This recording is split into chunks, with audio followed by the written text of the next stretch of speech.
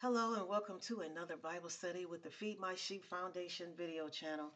Today we're going to continue going forward with our videos in the ministry in reference to a revelation entitled The Wicked, okay? The Wicked. And the psalm that I'm first led to is Psalm 92, and it speaks of the wicked. And it says, it is a good thing to give thanks unto the Lord and to sing praises unto thy name, O Most High, to show forth thy loving kindness in the morning and thy faithfulness every night, upon an instrument of 10 strings and upon a psaltery, upon the harp with a solemn sound. For thou, O Lord, hast made me glad through thy work, and I will triumph in the works of thy hands. Hallelujah. O Lord, how great are thy works, and the thoughts are very thought are and your thoughts are very deep. A brutish man knows not, neither does a fool understand. And verse 7 is the actual verse that I'm drawn to and led to in reference to this revelation and entitled The Wicked. It says, when the wicked spring as the grass, and when all the workers of iniquity do flourish, it is that they shall be destroyed forever. And so let me repeat that again. When the wicked spring as the grass, and when all the workers of iniquity are flourishing, it is because they shall be destroyed forever. God is placing them, allowing them to flourish so that he could destroy them all at one time. But thou, O Lord, art most high forevermore. For thine enemies, O Lord, for thine enemies shall perish. All the workers of iniquity shall be scattered. But my horn shalt thou exalt, like the horn of an unicorn. I shall be anointed with fresh oil. Now that is to the saint, to the individual that is a part of the kingdom of God. Okay, not to the wicked, because they don't want to submit to God. Verse 11, mine eye also shall see my desire upon my enemies, and my ears shall hear my desire of the wicked that rise up against me. The righteous shall flourish like the palm tree, and he shall grow like a cedar in Lebanon. And those that be planted in the house of the Lord shall flourish in the courts of our God. They shall still bring forth fruit in old age, and they shall be fat and flourishing, to show that the Lord is upright, and he is my rock, and there's no unrighteousness in him. All right, so I wanted to go ahead and just read that whole psalm, but the verse that actually applies to us for this revelation, because it all applies to us, okay? Because it's from the heavens, and it's good for revelation, encouragement, edification, and all of the above. But the verse that again applies to the revelation that we're taking a look at today, entitled "The Wicked," we want verse 7, where the word tells us that, again, when the wicked spring as the grass, and when all the workers of iniquity are flourishing, it is that they shall be destroyed forever. Okay, so they will be wiped out completely, and God will allow that for them to flourish and to be mighty in whatever work that is there, whatever it is they're doing, but then setting themselves up for destruction in the end, okay? Because God sees all of their wicked devices. So I'm led over into Jeremiah chapter 12 for this revelation reading. And it begins with, righteous art thou, O Lord, when I plead with you. Yet let me talk with you of thy judgments. Wherefore does the way of the wicked prosper? So he asked the question, Jeremiah asks, how does the wicked prosper?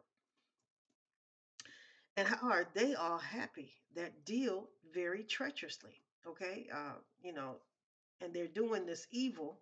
How are they becoming so happy with, and with it? But nevertheless, he says, thou hast planted them. Yes, they have taken root. They grow. Yes, they bring forth fruit.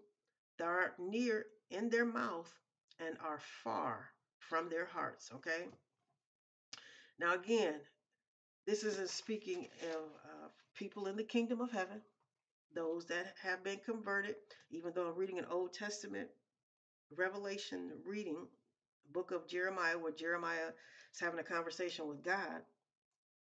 It also can apply to us today in the kingdom as new saints in the kingdom for those that once have been converted, okay, but they have somehow been led astray. Because nevertheless, look what the reader says. Thou hast planted them. Yes, they have taken root. They grow. Yes, they bring forth fruit, but thou art near in their mouth and far from their heart. And he says, O Lord, knowest me, thou hast seen me and tried my heart toward thee. Pull them out like sheep for the slaughter, and prepare them for the day of slaughter. For long shall the land mourn, and the herbs of every field wither, for the wickedness of them that dwell therein. The beasts are consumed, and the birds, because they said, He shall not see our last end. Okay, thinking that God does not see them. So if thou hast run with the footmen, and they have wearied you, then how canst thou contend with horses? And if in the land of peace, wherein thou trustest, they wearied thee, then how wilt thou do in the swelling of Jordan? For even thy brothers and the house of thy father, even they have dealt treacherously with you. Yes, they have called a multitude after you. Believe them not, though they speak fair words unto you. And then he goes on to say, I have forsaken my house. Now, this is, again, Ezekiel speaking. We're in, not Ezekiel, I'm sorry. We're in the book of Jeremiah, Jeremiah being spoken to by God. And then he goes on to say here in verse 7, I've forsaken my house, I've left my heritage, I've given the dearly beloved of my soul into the hand of her enemies. Now, that's God saying this. And my heritage is unto me as a lion in the forest. It cries out against me, and therefore have I hated it. What? He began to hate his own heritage. My heritage is unto me as a speckled bird. The birds round about are against her. Come ye, assemble all the beasts of the field, come to devour. And then he says, many pastors have destroyed my vineyard. They've trodden my portion underfoot. They have made my pleasant portion a desolate wilderness. They've made it desolate, and being desolate, it is crying unto me. The whole land is made desolate because no man takes it to heart. Okay, they're not considering what is being done. The spoilers are come up upon all high places through the wilderness, for the sword of the Lord shall devour from them one end of the land even to the other end of the land, and no flesh shall have peace. And then he goes on to say, they have sown wheat, but shall reap thorns. They have put themselves to pain, but shall not profit. And they shall be ashamed of your revenues because of the fierce anger of the Lord. Okay, as the Lord begins to go forward with his anger upon those that have become wicked in his kingdom, because that's what we're speaking of, those that have somehow drifted away from the will of God, and they're doing their own thing, and they become wicked in doing their own thing. And instead of them being righteous, they become the wicked. And he says, verse 12, the spoilers are come upon all high places through the wilderness, for the sword of the Lord shall devour from the one end of the land even to the other end of the land. No flesh shall have peace. For they've sown wheat, but shall reap thorns. They have put themselves to pain, but shall not profit. And they shall be ashamed of your revenues because of the fierce anger of the Lord. Thus says the Lord against all my evil neighbors, okay, that touch the inheritance which I have caused my people Israel to inherit. Behold, I will pluck them out of their land and pluck out the house of Judah from among them. Now, at the beginning of this verse, he says, to the people, my evil neighbors, that touch the inheritance which I have caused my people Israel to inherit.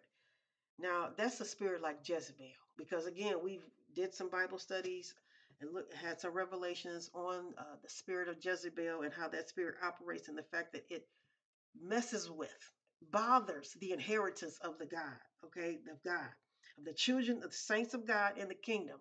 That is the ultimate device of the spirit of Jezebel, among many other things. But the main ultimate device of that spirit is it takes over the inheritance. Whatever a saint has as an inheritance, the Jezebel spirit does not want that individual to receive that.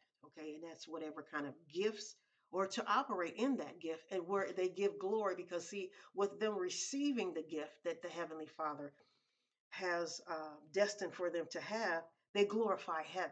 Okay, and that's what the Jezebel spirit does not ever want God to have is glory. In the name of Christ Jesus, hallelujah, Heavenly Father, we're going to always petition you every time I mention Jezebel's spirit. We're going to petition heaven on behalf of that spirit and ask for the Heavenly Father to continually release his anointing to break every yoke of the Jezebel spirit that tries to hoover and operate over the kingdom, the saints of God in the earth today. Oh, Heavenly Father, come mightily with your anointing. Release it in Jesus Christ's mighty name upon that spirit and remove it out of our lives. Let it wreak no havoc. Let anything that it has done, let it not be effective in the mighty name of Christ Jesus, because that is a horrible spirit. And again, the reason for its operation is to stop the kingdom of heaven from giving glory to the Heavenly Father. Because as we receive, we give glory. We all, we that is glorifying God because his purpose and his plan and his will is in the earth is being established, is going forward. So whenever it stops or is delayed, someone tries to detour it, then they're stopping the glory of God. And may God always intervene and do something about that in Jesus Christ's mighty powerful name. Because again, it's stopping his glory. Vindication, oh Heavenly Father, is needed always in Jesus Christ's name on behalf of that Jezebel spirit. Okay, so then verse 15, he says, and it shall come to pass after that I pluck them out, I will return and have compassion on them and will bring them again, every man to his heritage and every man to his land. And it shall come to pass if they will diligently learn the ways of my people to swear by my name, the Lord lives, as they taught my people to swear by Baal, then shall they be built in the midst of my people. But if they will not obey, I will utterly pluck up and destroy that nation, says the Lord. Okay. So, in looking at what we just read in reference to the wicked, we saw that the pastors have destroyed my vineyard, God says here in verse 10. And they've trodden my portion underfoot, and they have made my pleasant portion a desolate wilderness, which was another reason for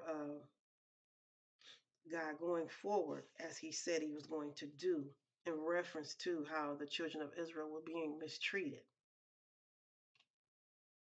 by the wicked. Okay. Those that were once a part of the kingdom or still are. Okay. Because again, we saw in verse 2, thou hast planted them. Yes, they have taken root and they have been growing from that root and they bring forth fruit. But you, O Lord, he tells them, you are near in their mouth and you are far from their hearts because they're not serving you in their heart. They're serving themselves from their heart. And that is what the wicked is in the earth. Once an individual has been converted into the kingdom, they have been chosen by God, placed in the kingdom to bring forth and to serve his will in the earth. And if they begin to serve anything other than his will and God in the earth, then they have become defiled and known out of the word of God as a wicked individual. Okay. All right. So that's going to conclude the Revelation reading for the wicked that we were taking a look at in reference to an individual becoming wicked once they have been converted into the kingdom. God bless you. God be with you. And I will see you on our next Bible study as we continue to go forward with the Feed My Sheep Foundation video channel.